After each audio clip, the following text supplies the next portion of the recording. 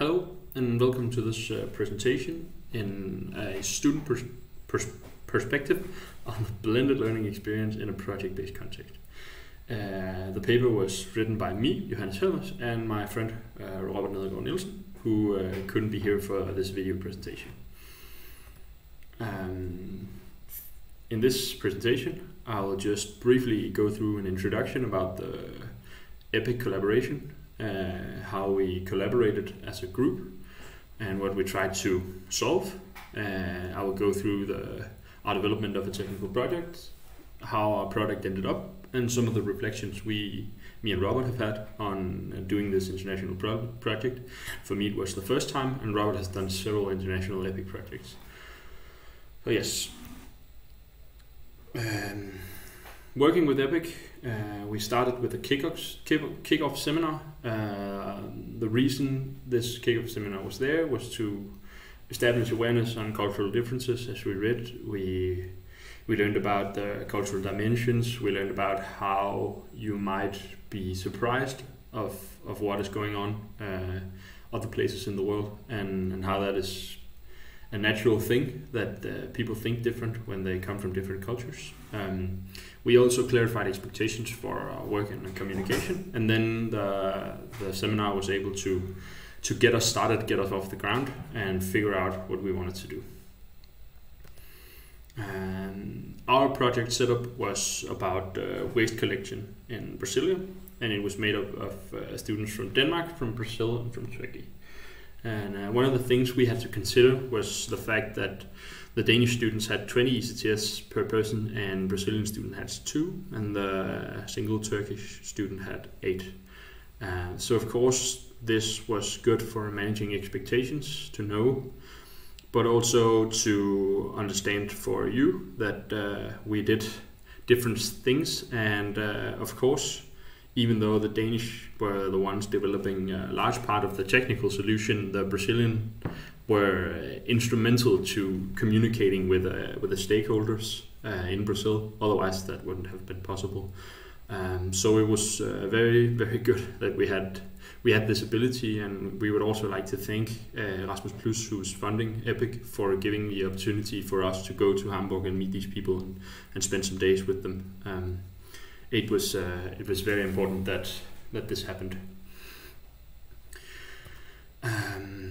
Our initial concept springs from a problem in Brazil with waste collection. In Brasilia, the capital of Brazil, there has been one of the largest dump sites in the world, and it was closed some years ago now. But the work of cleaning up and figuring out efficient ways to manage waste are still in progress.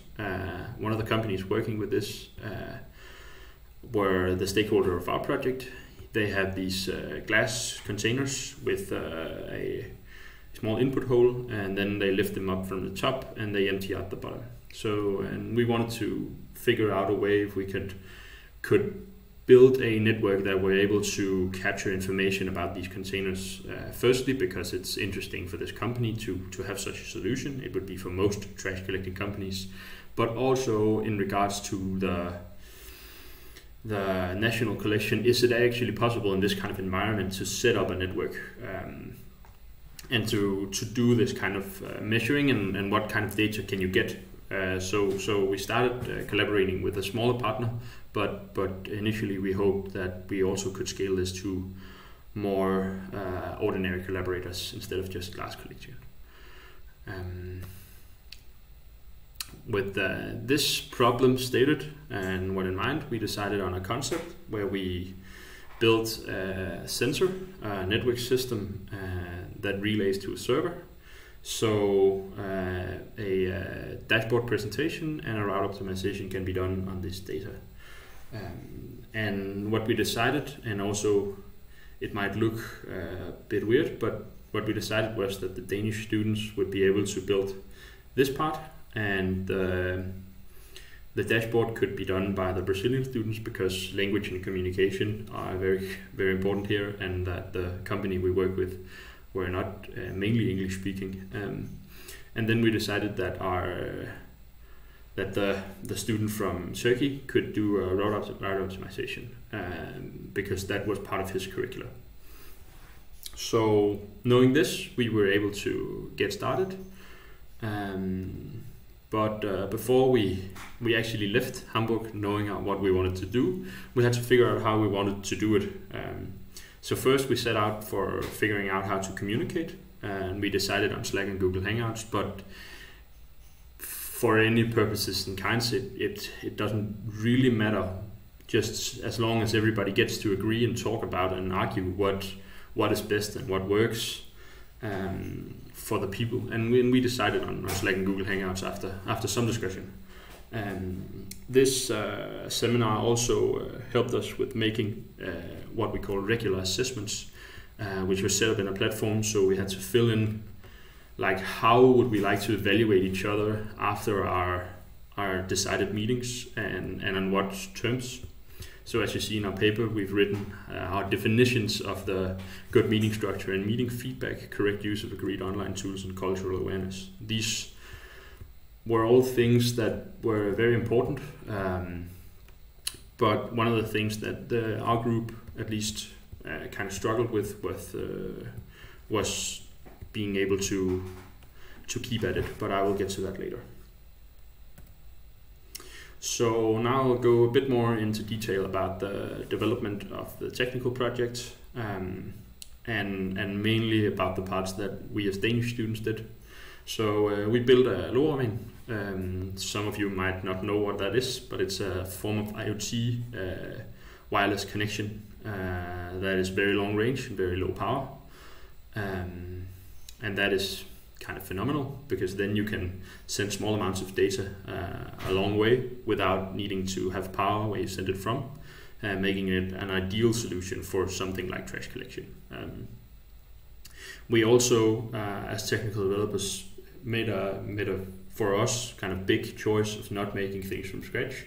Usually as a student we go for the highest learning experience, and sometimes that is making everything ourselves, but we decided that we rather would be done with more and learn more about the whole picture of the network stack, instead of knowing about a small thing that we then build completely ourselves. Then we also spent a lot of time on planning and testing. When you build a wireless network, you have to figure out where you put antennas and where you put network nodes. And the network nodes were already decided for us, because we needed to place nodes where we needed to place sensors, so on all the trash cans. So we need to figure out how to place network gateways to be able to how to build our network system to be able to manage this. But of course we weren't able to go and test it in the field, so we used simulation tools to figure out as best we could how to place these gateways. And hopefully before the year ends we will actually be able to test our simulated and planned network, so that would be nice. The final product that we ended up with were 3 parts. This is the first part. This is the physical product that was built by the network engineers, and not shown here is what is going on a server and 3 Docker containers and stuff like that up in the intranets. But this is a gateway. The large one on the left is a gateway, and the small one on the right is the sensor node. As you can see, there are cables coming from the gateway. Those are Ethernet and power. And the sensor node has no cables. It's purely run on battery and an IoT sensor node, and it can run for approximately 2 years. And then there is a part that is the dashboard. So the information from the sensors are presented in a dashboard like this. So there's an easy overview for the company, and they have the locations and how filled containers are, and guest weights, and the percent they are filled, and the temperature of the sensor. And then they have this, which is going to be for the drivers, which is an optimized route based on the fill levels of the containers. So you can decide to leave containers out. You can decide to put them in based on if they are like this container, they're approximately nothing in it, then you probably won't pick that up now, but you probably want to do the field one first. So that was kind of the idea, that if we had these informations, we could probably optimize and save fuel and save time for these companies. And that would of course be very nice. So based on what I've presented now, you have some idea of what we actually did. But now I want to talk to you about some of the challenges that we had, and some of the things that me and Robert have considered after and in writing this paper about it, and why I think it's important that you as future teachers hopefully know more about and in your teaching what you can do to help students.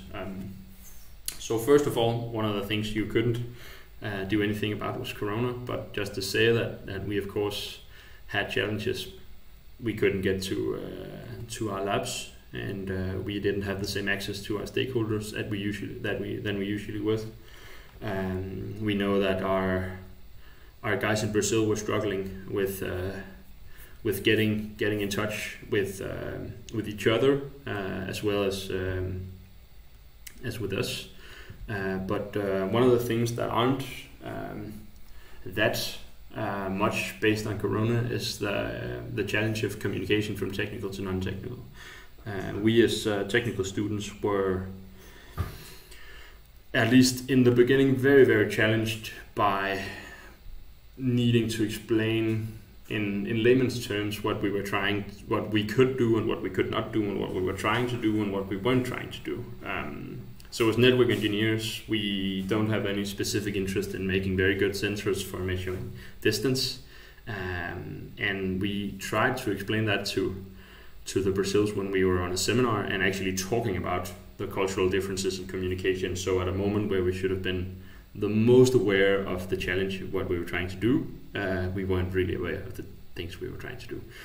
So it is just to understate the importance of explaining when you want to get technical and non-technical students to collaborate in a positive way and not in a hair-pulling, very frustrating way. You have to be very clear about them, to explain to them the importance of doing this in a non-technical fashion and explaining exactly what you mean, and also being very patient, because you've spent some years understanding your technical lingo and they didn't. They understood something else.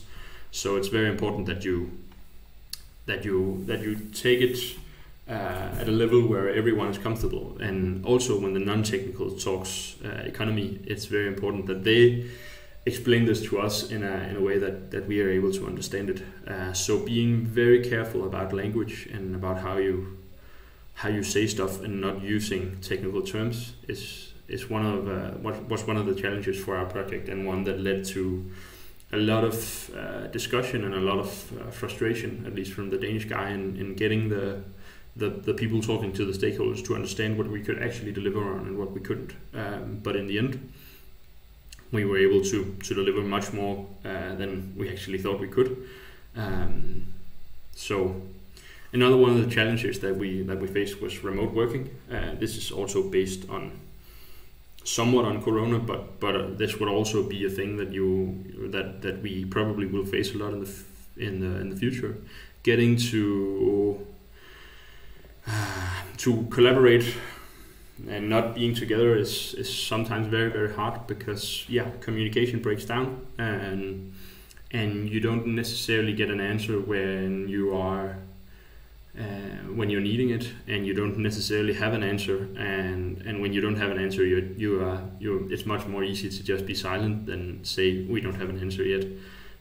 So to establish a even more open and honest and feedback communication is good, and usually EPIC would allow us to meet once more in the mid of our projects, but that wasn't an available thing for us, unfortunately. But I think that also would have helped a lot. Some of the takeaways that we've made is that this initial meeting helped a lot with communication, and of course another physical meeting would have done so much for the feeling of this project. Another takeaway is that these kinds of group works does wonders for technical understanding, mainly because of the thought you need to put into explaining this. I always used to think that if you need to explain something to someone that doesn't understand it, you need to understand it even more. And that has been proven so right in this project. I've never done a project where my understanding has deepened so much, and where my feeling of making a difference, also because I understand things better, has been so big. So this is a very, very nice thing to walk away with, and I would enjoy to see universities doing much more like this, and hopefully collaborate more. And then on the side of motivation, doing projects that are problem-based are of course a good thing for motivation, but also solving real-world problems for us makes it more motivating. But also having stakeholders that are dependent on you, and not just like saying, yeah, it's fine if you learn something. No, it's fine if you make a product that works, so we can use it to something in the real world. That's a different experience, and that is also it can be hard and frustrating, but it's also very motivating when you get to the end. So yeah, that was it for me. I hope you enjoy my little video presentation, and hopefully you have something for questioning.